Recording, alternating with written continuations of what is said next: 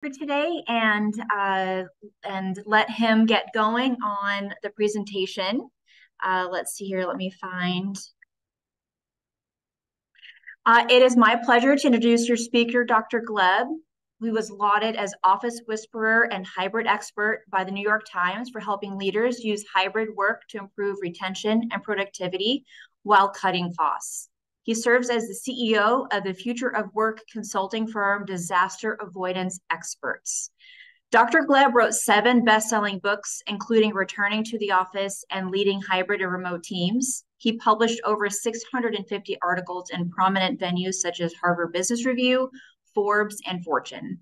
His cutting-edge thought leadership was translated into Chinese, German, Russian, Korean, Polish, Spanish, Vietnamese, French, and other languages.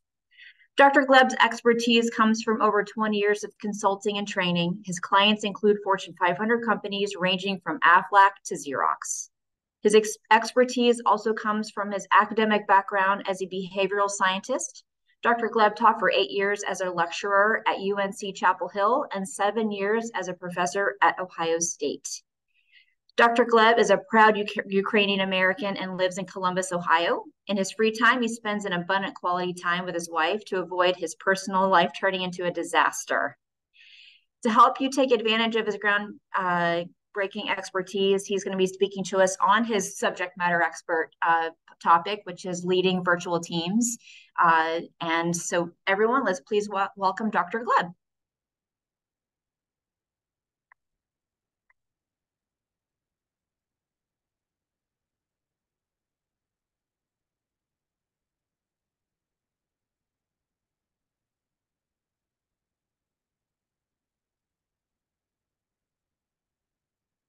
Dr. Gleb, we can't hear you, unfortunately. Oh, thank you for There letting you me know. go. Can you? There you Okay, go. yes. Yes. Okay, excellent. Thank you. I appreciate it, Kim. So let's talk about how you can be effective leaders in hybrid work, focusing on how you as HR professionals can also not only be leaders yourself, but support those business leaders you work with. So that's what we'll be focusing on. That's the shape of the presentation. So first, we'll talk about the framing, how we think about hybrid work. We'll give some data, some research on hybrid work. So we'll talk about hybrid work research, what you need to know as HR professionals, then some of the typical mistakes that leaders and HR professionals make when they approach hybrid work. And finally, we'll finish off with some really practical strategies, some techniques you can use for best practices in hybrid work leadership. That's the shape of the presentation. That's what you can anticipate. But without further ado, let's talk about how we think about hybrid work. Now, let's have a thought experiment. Now, right now, let's say over lunch, you go and you open your fridge and you see that there are, or break room in the office, whatever you happen to be, you see there are 2 options for ice cream that you have. And one version says an ice cream that contains 10% fat. So ice cream that contains 10% fat. Another is 90% fat-free. So 90% fat-free. 2 versions of ice cream, no difference, except one says 10% fat, the other is 90% fat-free. Now, when you're thinking about these options, which option sounds more appealing? Is it the one that says 90% fat-free or 10% fat? Please go ahead and vote. You should have a vote on your Zoom poll. Please go ahead and vote which of these sounds better to you.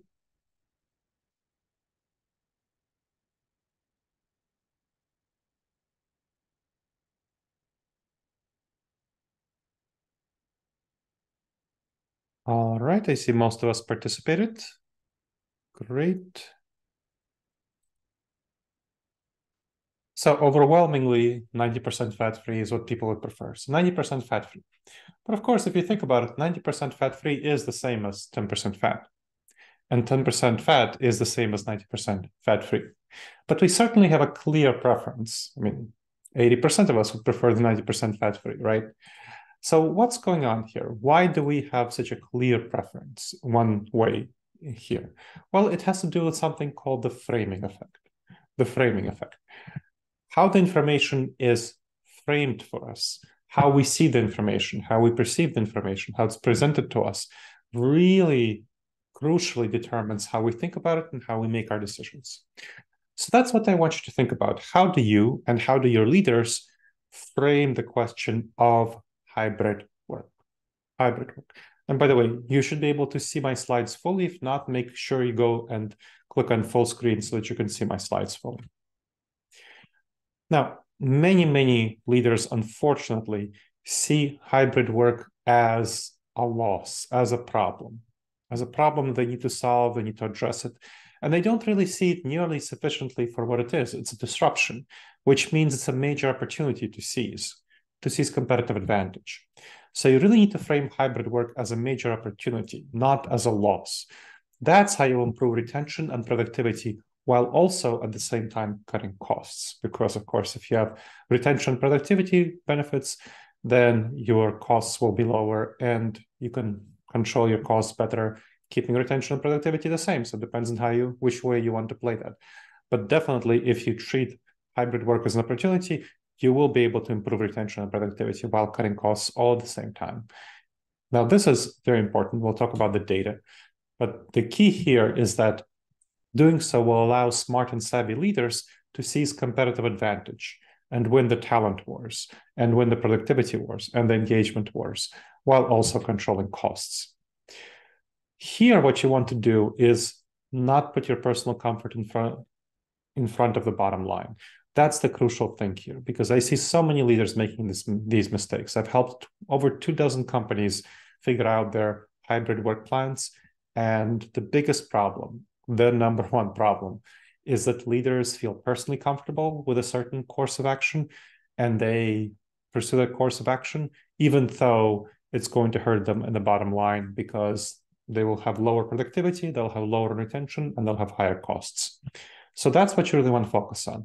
How do you have that high retention, high productivity, lower costs, and how do you make an effective business case for that as HR professionals? And that's what we'll be talking about, the data. So you need to help the leaders you work with put aside default assumptions, habits, and preferences, and focus on business objectives, business outcomes, rather than what might be personally comfortable for them or for you. And you want to overcome decision-making cognitive biases on the future of work and help the leaders you work with do so as well. And as part of doing so, integrate best practices on innovative work arrangements around hybrid work. Because the thing about hybrid work, it's neither fully remote work nor in-office work. There are so many varieties of how you can do hybrid work. And there are many ways of doing it wrong and less ways of doing it right. And we'll talk about the ways of doing it right. So let's go now into the data. That's the first part of the presentation, the framing around hybrid work. Let's talk about the data, the research. There have been many major independent surveys. I'll give you some research based on 8 of them that have been very credible without any stakes in the outcome. So for example, the Society for Human Resource Management survey, so from the National Society, the Gallup survey, the Harvard Business School surveys, the Stanford University survey, they don't have any stakes in the outcome. Now, these surveys find, broadly speaking, that 75% to 85% of remote capable workers, those who can work remotely, don't want traditional office-centric work. They don't want traditional 9 to 5, Monday through Friday. 25 to 35%, depending on the survey, want full-time remote work. But that means that the majority, 50 to 60%, want hybrid work. So you can satisfy the majority through hybrid work, and that's what I really want to focus on. 40 to 55% would leave their job if forced to come in full-time. So coming in full-time is a problematic option, even though very many CEOs would like to get there. There was a recent survey by KPMG, the major accounting firm, which showed that 64% of CEOs of companies with over $500 million in revenue would want their staff to be in the office full-time by 2026. And that's a big problem because those are the companies that will be shedding workers and losing their best talent, as we can see. Over 70% would be less likely to leave if offered substantial remote work, over half the work week. Now, we know that remote employees are more productive when they're working remotely if they also spend some time working effectively in the office. So this is about employees who have a hybrid modality. 55% report higher productivity when working remotely, 15% report lower, and 30% report the same. And it's not only self-reports. Employee monitoring software shows the same thing, that staff who are working remotely are 5% more productive. And that's important findings. Also, Stanford University studies show the change in their productivity. In May 2020, those who were working remotely compared to those who were working in the office were 5% more productive. So that soon after the transition during the early part of the pandemic. By May 2022, they were 9% more productive, 9% more productive. What explains this change in productivity? Well, people became increasingly capable of working remotely. Teams figured out how to do collaborative software, invested into various back-end technologies, people invested into their home offices, and so on. So there were a lot of affordances that enabled people to work more effectively 2 years into the pandemic compared to the start of the pandemic. And of course, those have continued to improve. So the technology with which we work remotely has continued to get better over time. So by now, the productivity gap is even higher. Remote and hybrid employees also have better well-being. Over 75% report feeling less stressed, over 70% report better well-being, and over 75% report feeling happier. Now, thinking about that, I'd be curious to ask what your preferred working style is. Please go ahead and vote. Fully remote, 1 day in the office, 2 days in the office, 3 days in the office, 4 days in the office, or full-time, 5 days in the office. Please go ahead and vote.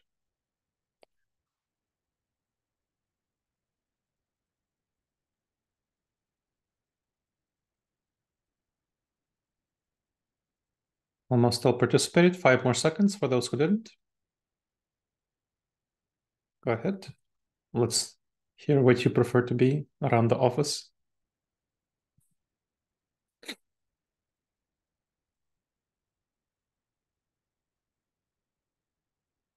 Okay, so here no one would want to be full-time in the office. Something like 15% of us would want to be full-time remote. And the plurality, if we look at the distribution, so something like over half of us would like to spend over half the work week outside the office. So clearly there's a clear preference there. Good to know. And then, okay. So that's what the people on the presentation would want. Let's talk about some of the mistakes that leaders make when they approach hybrid work and remote work. And these are decision-making cognitive biases. Now, cognitive biases, you might have heard about this term before. That's kind of my area of expertise. That's what I've spent so much time studying. I've spent over 15 years in academia researching this topic, and I've consulted on this topic and trained on this topic since 1999. So I have a lot of experience with a lot of companies, helping them figure this out. Cognitive biases are the errors we make because of how our mind is wired. So that's what cognitive biases are. Our mind is not really wired for the modern environment. It's wired for the ancestral savanna, when we lived in small tribes of 50 people to 150 people. And we had to survive due to the fight or flight reflex. And our survival was very precarious. So when the environment changed, that was a bad thing. We really wanted to get back to the previous environment because of how precarious our survival was. And so our minds have a status quo bias, a predisposition, an anxiety to be worried about new situations when we've gotten comfortable and familiar and we feel powerful and capable within previous situations. So think about leaders. They have been successful for 20, 30, 40 years in the office. And that's where they want to be. That's where they want to go. And they want to maintain or get back to that status quo, as we've heard it from the CEOs. And the CEOs tend to be, of course, pretty senior folks who have been in their 60s and so on, who have been very successful in the office. And there's a tendency to ignore the fact that major disruptions change our environment. In the Savannah environment, that wasn't the case. The major changes were just the changes of the season, spring, summer, fall, winter, and around in a cycle, and so on. But in the modern world, we have major disruptions. It could be the 2008-2009 fiscal crisis. It could be the rise of the internet. It could be the rise of smartphones, the pandemic, work from home, generative AI. They change our world, and we need to adapt. But it's very hard for us, for our minds to adapt to major disruptions. And so status quo bias is a serious problem, and I help leaders in the companies that I advise, status quo bias is a major obstacle that I see. Now, another major obstacle that I see is called the empathy gap. The empathy gap. In the Savannah environment, it was important for us to be empathetic toward those who were sharing and understanding the emotions and caring about the emotions of those within our own tribe, and not very empathetic, not caring about the emotions of people in other tribes, because we needed to be able to oppose them effectively. Well, in our modern environment, there's a tendency to underestimate the emotions of people who don't share our predispositions. So other people, we tend to underestimate the importance of their emotions. And we very clearly see that people have much stronger desires for well-being and flexibility after the pandemic. In fact, there was a recent study from the Federal Reserve Bank of St. Louis that showed that educated white males, college-educated males, are actually voluntarily spending less time working and more time on their well-being. And so they're deliberately, they're working at the same rate, even a little bit higher rate than before the pandemic for those demographic participation, but they're spending less hours working. So they're voluntarily choosing to have more leisure and less money earned. And there's plenty of other research that shows the same findings, that people are spending more time in leisure activities, less time working. And so that's a serious empathy gap from among many leaders. And finally, functional fixedness. Functional fixedness. You might have heard of the hammer-nail syndrome, where there's a hammer, everything looks like a nail. Well, this is kind of like that. It's about the fact that when we learn to function in a certain way, in a certain context, we tend to apply that context to all other contexts. So when we learn to lead in the office, when we learn to manage teams in the office, when we learn to communicate and collaborate in the office, we tend to apply that to all other contexts. And so we perceive only one right way of functioning in certain context, and we don't notice when the context changes, when previous ways of functioning have become dysfunctional. So we transpose office-based culture on hybrid work and remote work, and then we wonder why it doesn't work very well. So there's a failure to adapt strategically to the new reality that we face. And I see this all the time in the companies that I work with. I'm curious, of these cognitive biases, which of these do you think might be the most problematic for your organization? Please go ahead and vote. Which of these do you think might be most problematic for your organization?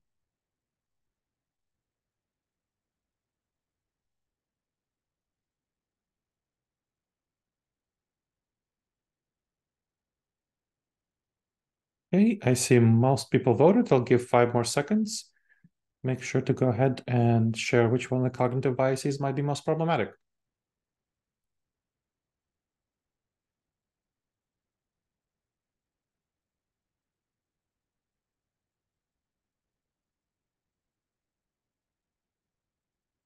Okay, everyone voted. Great. So you see status quo bias is the first, with just about half of the people, seeing then a third for functional fixedness, and then a fifth for the empathy gap. So good to know that these breakdowns, and you want to bring this information back to your teams, let them know what you see as the biggest problems. Good. Okay. Now, we've talked about the cognitive biases. So I said 4 parts. One is about how we think about hybrid work, then the data on hybrid work and remote work, then cognitive biases, the mistakes. Now we're going on to some best practices for hybrid work and remote work to make sure that you don't undercut your competitiveness in the future of work and make the best decisions. So what are the best practices? The best practice clearly is a team-led model. So what does that mean, a team-led model? That means you let teams together figure out in a consensus-based manner when they're coming into the office, why they're coming into the office, for what time, teams, departments. So you push down the decision-making as much as possible to the lowest unit. Rank and file teams of 4 to 8 people, whatever the size is in your organization. Of course, they can coordinate within their departments, but really having that team make the decision is the crucial thing. What that does is that it buys strong buy-in. It results in strong buy-in when those 4 to 8 people get together. and they figure out, okay, this is when we're going to come in. This is for what reasons we're going to come in. And they customize it to their needs. So think about, let's say, accountants. Accountants, when I've worked again with over 24 companies and organizations helping them figure this out, accountants don't need to come in every week even. They usually come in more at the end of a month or the end of a quarter for several days to close the books. And during the rest of the time, they might come in once a week or they might not come in at all. If you think about others, let's say salespeople, I've generally seen salespeople, depending on the kind of work they do, but many want to come in more often because they enjoy being around other salespeople. They tend to be more extroverted. They want to socialize. Programmers tend to not want to come in as much. They maybe come in at the beginning of a sprint and maybe at the end of a sprint. So for a day or something like that to chat to each other. If you are going to be someone like architects tend to want to spend more time in the office. So spending more time in the office is important for them. So it really depends on your role and what kind of activities you're going to be doing.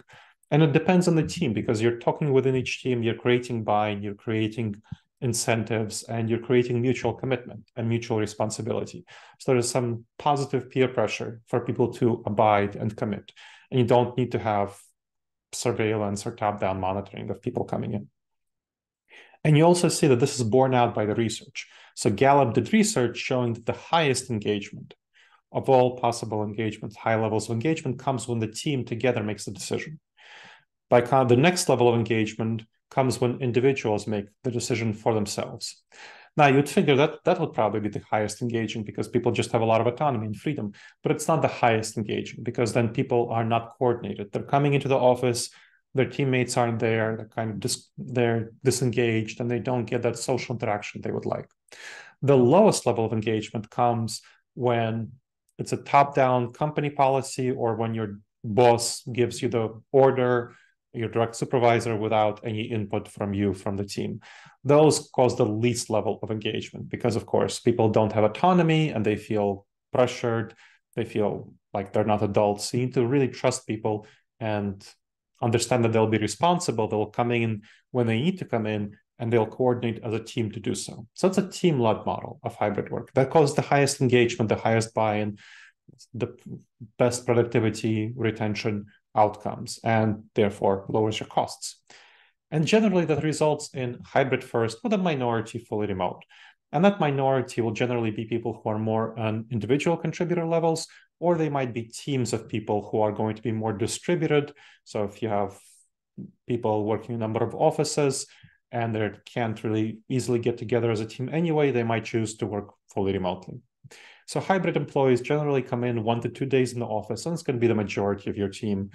And I've seen this, again, 1 to 2 days in the office, but it might be quite dispersed. It might be something like coming in for a week during a month or something like that, or 3 weeks during 2 months, something like that. It depends on the team and they figure out their schedule. And you need to trust them to figure out their schedule. You need to trust them that they'll be adults and figure it out. And then fully remote employees will be a minority. And you want to adopt best practices for hybrid and remote work arrangements. Now, as part of doing so, you really need to provide people with training on how to work effectively in a hybrid setting, for what to do at home and what to focus on in the office. Now, there are very clearly things that are best done at home and best done in the office. In fact, you have the highest productivity when you really know what to do at home and what to do in the office.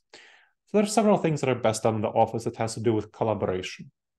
One is more intense forms of synchronous collaboration, where you're collaborating face-to-face on important decisions, where you really want to figure out the nuance of other people's body language, because you can communicate most effectively, of course, when you're in person. You can see everyone's expressions and body language fully. So that's synchronous communication, most intense form of communication. And that's really valuable. So kind of those team meetings that are more about making decisions, that's really helpful. Shaping each other, shaping perspectives, shaping opinions, that's helpful. Then one-on-one meetings that contain that are nuanced conversations. So maybe conflictual conversations, or maybe making important decisions, or performance evaluation conversations. Those are important and valuable to do in person, where, again, you can fully read each other's body language and respond to other people's emotions. So that's two. Two more things that are best done in the office is socializing and team bonding. Of course, no question, for the large majority of us, not everyone, it's best done in person. And then finally, mentoring and on-the-job training. Definitely helpful to do that in person because you really want to build up that trust in person. At least start mentoring and on-the-job training in person, because people really need to be vulnerable in order to ask questions that make them sound dumb. You know, the dumb questions that aren't really dumb, but people might feel they're dumb. It's like, oh, I should know this. You know, those are things that people need to be vulnerable about, to admit mistakes. Also, it's really helpful to build up trust and for people to feel vulnerable. Now, people also need to learn about effective virtual communication and collaboration. For example, just one of the things that is important is how to put communication into three buckets. Three buckets: the most intense form of communication, the one that's most collaborative, the one that you can communicate most fully is synchronous and in office, because you can, again, read each other's body language, fully engage with each other, have more trust, more relationship building.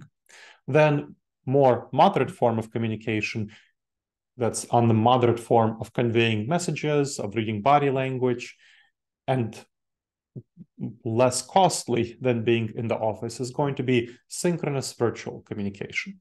So in the office, of course, is the most costly form of communication because you need to coordinate everyone to come in, and it's difficult and it's challenging. So it's the most costly and most effective form of communication. Then moderate cost and moderate effectiveness is synchronous virtual. And the least effective cost of communication and least costly is asynchronous virtual.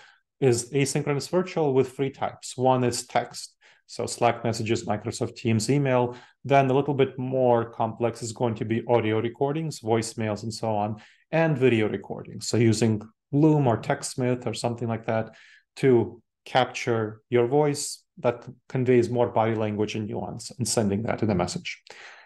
And that's just some examples. You need to know what to use each type of communication for and how to use each of them effectively. And so that is an example of where you need to train people on effective virtual communication and collaboration. Now, I want to share with you an example of someone who adopted this team-led approach and have you check out Craig Knobloch's approach to this question.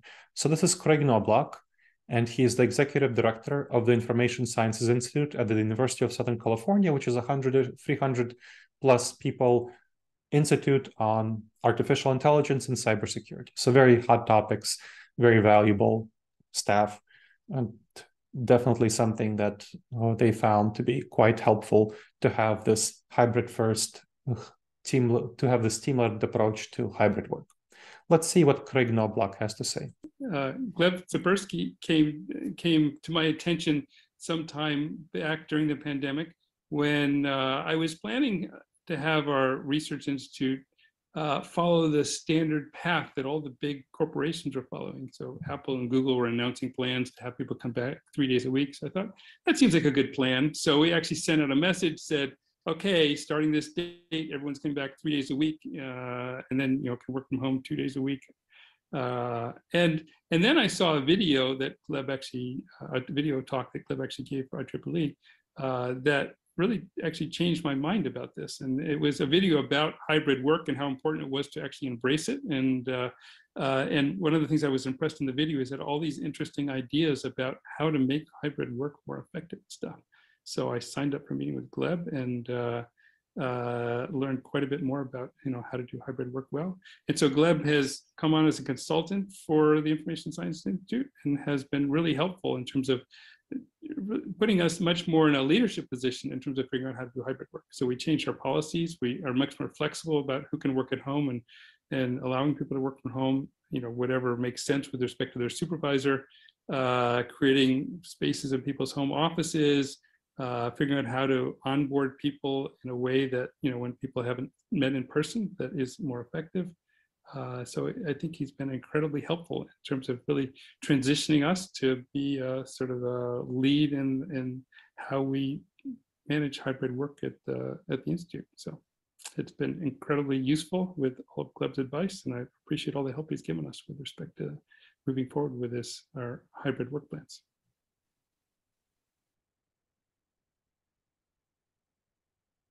And something that Craig doesn't mention is that they were actually written up in the New York Times for their effective approach to hybrid work, their leadership in hybrid work. You can look it up. Just look up Information Sciences Institute, New York Times, and you'll find that they write up about their work. Now, thinking about this, the team-led model and Craig's perspective, I'm curious what you think about this team-led approach for yourself. How valuable would it be for you to integrate this approach into your workplace? Please go ahead and vote.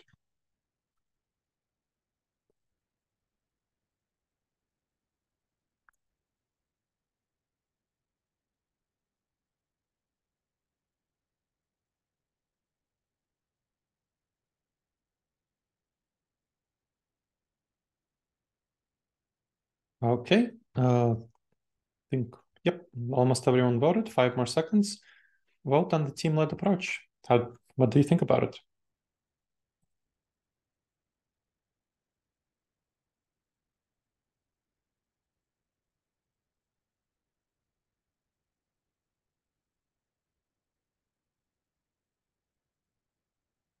Great. Over 2/3 of you would find it highly valuable and the rest would find moderately valuable. That's excellent. And you'll get some resources after the presentation to help you implement this. Great. So let's talk about another technique that would be helpful, solving specific problems with collaboration in hybrid work. How do you build teams in a hybrid work setting? It's more difficult than to do in a fully in-person setting. So one way to do so is to do virtual co-working. This replaces a typical co-working that you would have with people sitting around open office and being able to communicate with each other around anything. And this involves technique of virtual co-working involves working alongside your team members on a video conference call, much like this one. So what you would do is you would do for fully virtual teams, this would be an every day. For hybrid teams, it would be on days that they're not coming into the office. You sign into a 1-hour video conference call, much like this one, but except, of course, we don't do any presentations. This is just going to be a 1-hour video conference call for you to work on your individual tasks, not to work on your collaborative tasks. It's not meant to be chatting time. It's meant to be your individual tasks. So you start by sharing the things in which you'll work. Then you turn off your microphone. You leave your speakers on so you can hear if other people want to speak up. And then your video is going to be optional, whatever you prefer. I see that extroverted people tend to leave the video on, introverted people tend to not. Then you do your work, but once you have questions about your work, or you have comments about something the team is doing, others are doing, or you have innovation ideas, or you have a problem to solve, you turn on your microphone and share that. Then your team members can discuss this, they can answer your questions, they can do screen sharing, whiteboarding, whatever is going to be helpful in your context.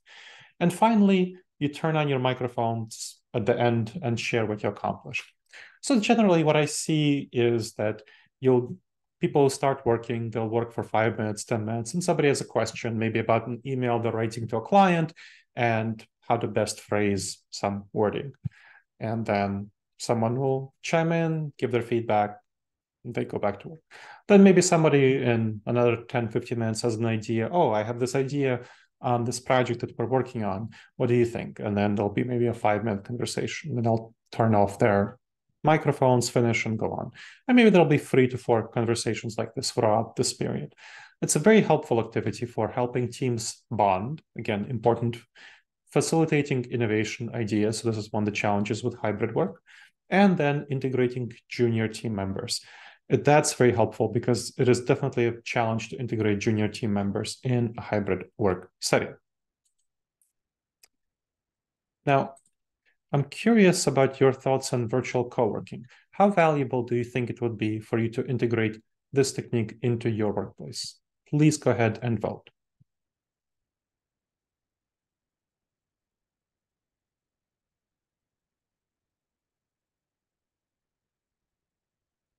All right, again, most of us voted already. That's nice and quick, 5 more seconds. If you haven't yet shared about virtual co-working, please go ahead and share what you think.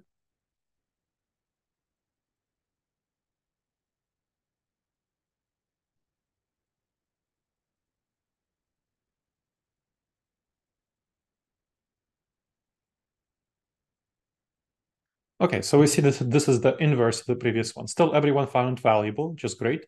1/3 found it highly valuable, and 2/3 moderately valuable. So it's great if you find it highly valuable. Again, go ahead and integrate it. If you found moderately valuable, think about what aspects of it might be valuable to integrate. Okay, let's talk about how to address another big area of challenge with hybrid work: burnout, proximity bias, and performance evaluation. Now, proximity bias, you probably heard this term. I have a Harvard Business Review article about it. You can look it up. It has to do with worries by hybrid and remote workers that they're going to be left behind, that they're going to be forgotten by managers. And indeed, we do have research that managers tend to, and self-reportedly, report that they forget about hybrid workers and remote workers when thinking about promotion, when thinking about evaluation, when thinking about assigning projects. There's also worries and feelings of envy by people who are working in the office for those who have more flexibility. So that's another aspect of proximity bias. To address that, you really need to figure out and input a culture of excellence from anywhere into your company. That focuses on outputs, on deliverables, not inputs, not where you work, not management by walking around and seeing people working and deciding, okay, then they're working. You really want to focus on outputs, on deliverables, whatever it's KPIs, key performance indicators, OKRs, objectives and key results, however you frame it. You focus on deliverables and you evaluate each individual person on their deliverables. So that's what really helps address envy, because it's not about location, it's about outcomes. If you need to be on site to get your KPIs met, then you need to be on site. If you don't need to be on site, you don't need to be on site. But it's not about being on site or not being on site, it's about the outcome and you meeting the outcome. And it helps address burnout because it focuses on what you did, not how and where you do it. So a lot of burnout comes because of performativity, where people perform productivity. There's a lot of surveys, data showing that people deliberately try to juggle their mouse or do things that would, let's say, record Microsoft Teams data showing that they're working, because they suspect that's how they're being monitored. And that's not great at all, of course. So you really don't want to monitor people this way. You want to evaluate them based on outcomes. It helps also performance management because it focuses on predetermined weekly or bi-weekly or monthly goals. So once a week, once every 2 weeks, or once a month, clear goals. So you're changing from a big performance management only once per year, which is a typical approach, to complementing that. You still have a once annual big performance management, but complementing that with weekly, bi-weekly, or monthly performance evaluations. So how do you do this?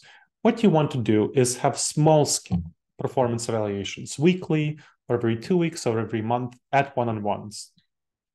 Good managers already meet once a week or once every 2 weeks with their subordinates for one-on-ones and check in how their subordinates are doing and talk about things, plan things out.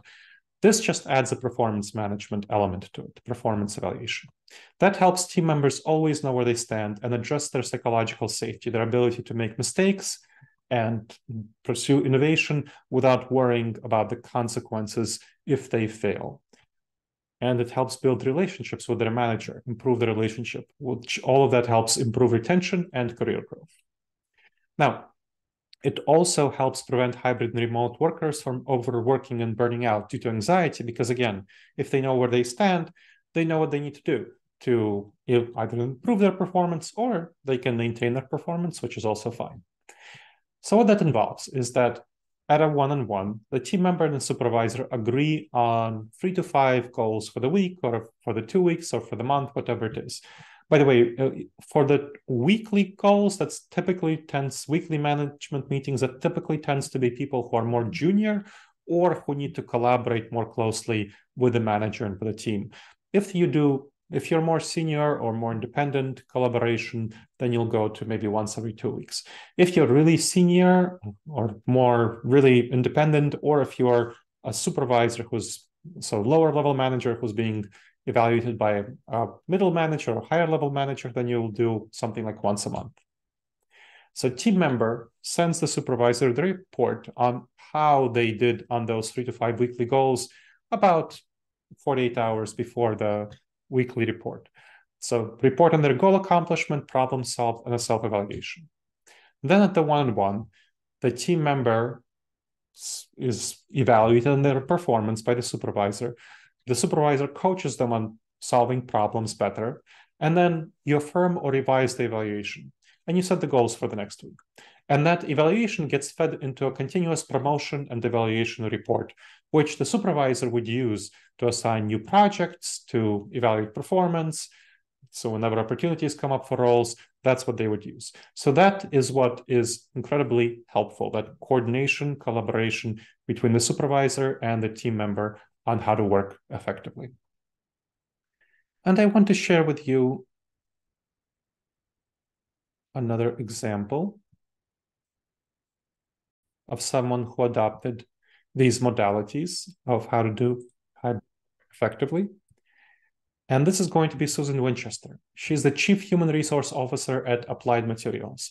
You might have heard of Applied Materials. It's a Fortune 200 high-tech manufacturer, over 30,000 employees, so a lot of staff. Let's see what Susan has to say.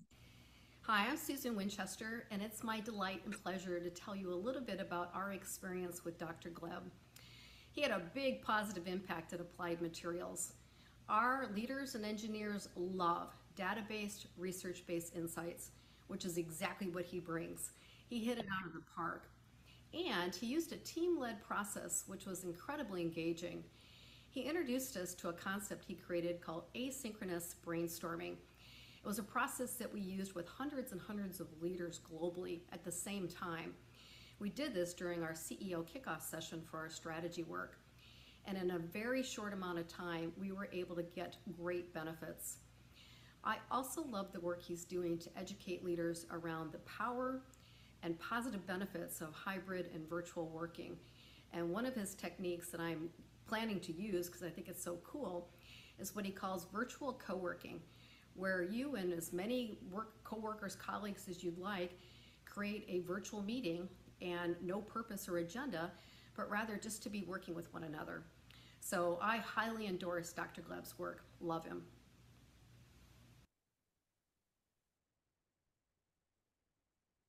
Okay.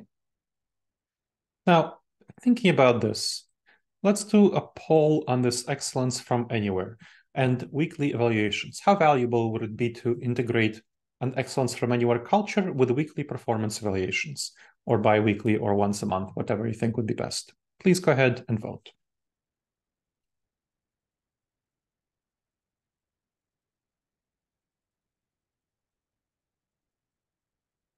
Five more seconds. Make your voice heard.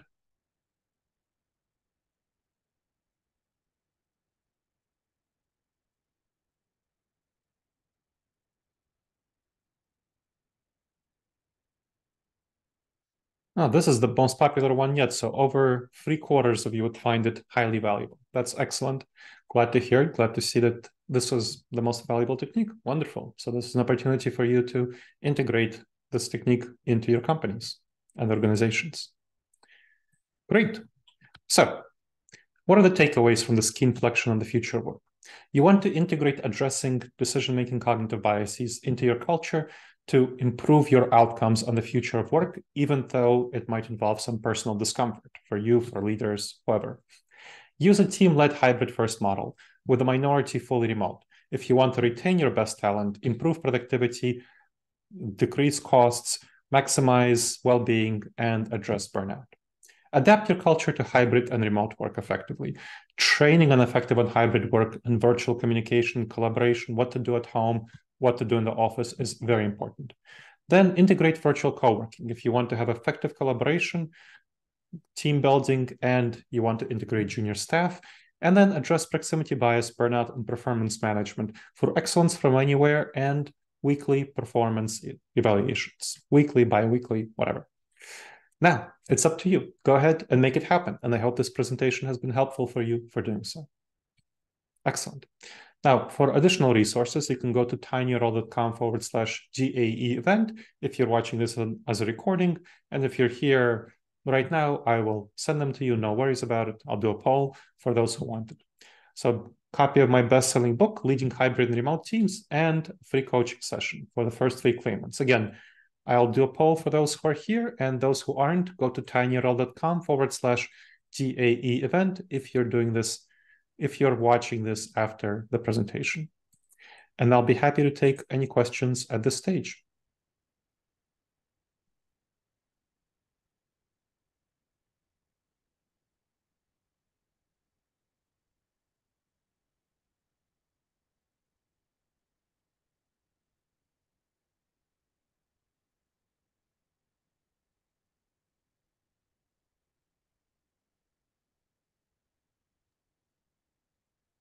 Yes, Joanne, go ahead. I'm working with a university.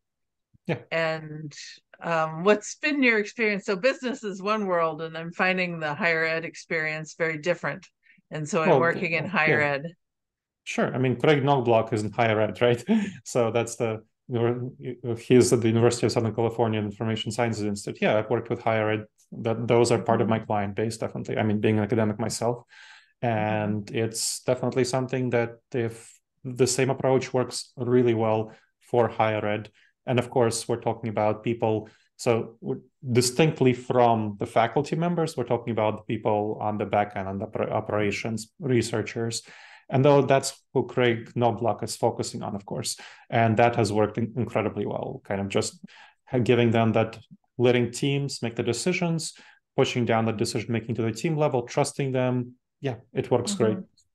And then how about those people often in hourly positions that are so on the ground? And, you know, you mentioned the envy and that energy in this. Yeah.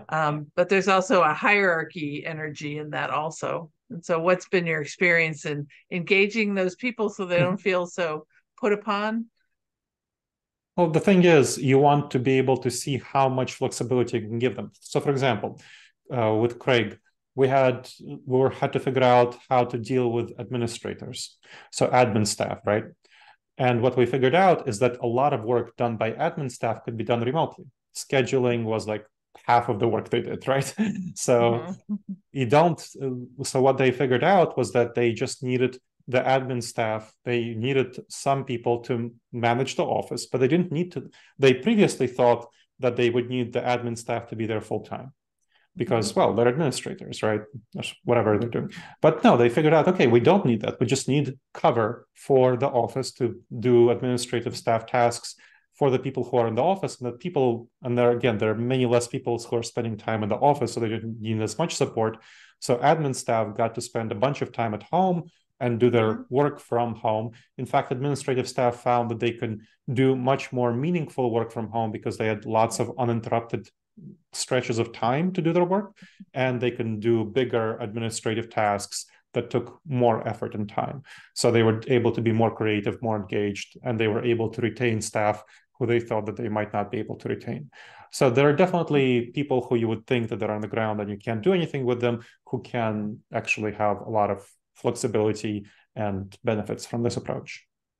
And what was the process to have the conversation to determine? So it's about an awareness of what is the actual work. Yeah, an awareness of what is the actual work and pushing down the decision-making when they were first thinking about this, when I first started thinking with them, it was just going determination down from the top level of, okay, administrators need to be there 5 days a week. When I started working with them, I encouraged them to push down the decision-making to the admin manager, not make that decision at the level of Craig Knobloch and his executive team, but to say, okay, the administrative manager, you should make the decision. And they figured out how to make it work. So again, trusting the management at that level to work together with a team of administrators. So there were like 7 people who just worked together and coordinated and figured it out, and they made it work. So just pushing down that decision-making and saying, okay, not up to me. You figure it out. Here's the work, culture of excellence from anywhere. You figure out how to make sure that your work is done to excellence, and then wherever you need to be to do that work. That's just where it is. Okay, thank you. You're welcome, Joanne.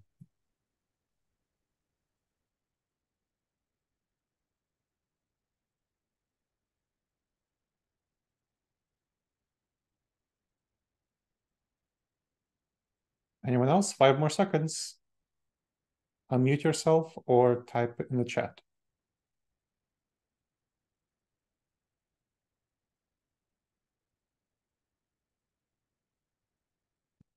Okay, I think folks are comfortable. Well, thank you, Dr. Gleb, for your time today. And thanks to all the MVHRA members and non-members that joined us for this bonus event in October. We appreciate you coming. And sir, it was a pleasure to see you today. Thank you so much. Thank you, everyone. Have a great day. Have a great day, everybody. Bye-bye.